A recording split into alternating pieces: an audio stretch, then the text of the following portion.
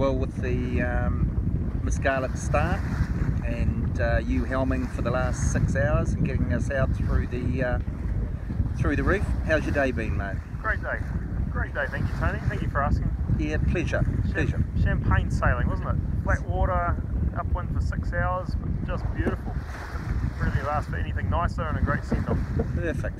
Yeah. And always nice to be first out of the heads with Patrice and Rantan following us for. Yeah, no, definitely the right place to be, but it's going to be a tough night, I think, with the breeze going light, so we're going to have to work pretty hard at it. Yep. If we want to stay in this spot, that's for sure. Breathing down our necks.